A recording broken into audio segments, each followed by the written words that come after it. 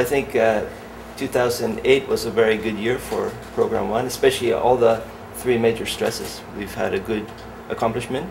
For drought, submergence, and salinity, we have very good lines, good breeding lines and varieties that have done well under field conditions. So I really expect that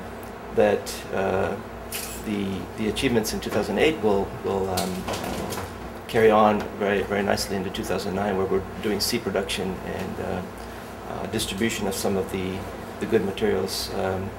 For submergence, of course, we've had this in the development stage for several years now, so I think that we got a lot of confidence from 2008 in terms of the performance of the sub-1 lines in the farmers' fields. For salinity, of course, we also have very good varieties that have been performing well and spreading among the farmers.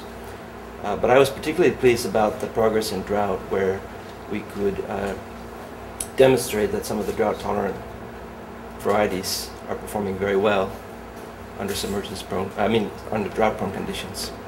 So these drought-tolerant varieties, I think, are going to have a lot of potential, because that's really one of the major, probably the major stress for the rainfall environments.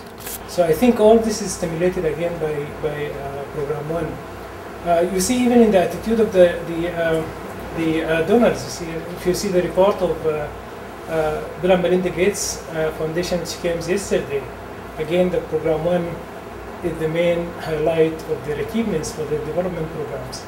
So I think really 2008 is a milestone for Program 1, and there is a lot that have started to start moving out, and probably you can see much more exciting progress in the coming years. Besides the progress in varietal development, I also want to stress the progress that has been made and demonstrated and validated with farmers in management.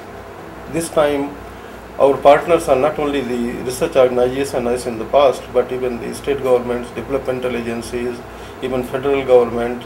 They are all excited that by replacing this variety, bringing this variety into cultivation, productivity in the stress-prone area can be enhanced, because they have been working since last several years. Even there had not been any impact of green revolution in this stress-prone area that was restricted to only the irrigated system.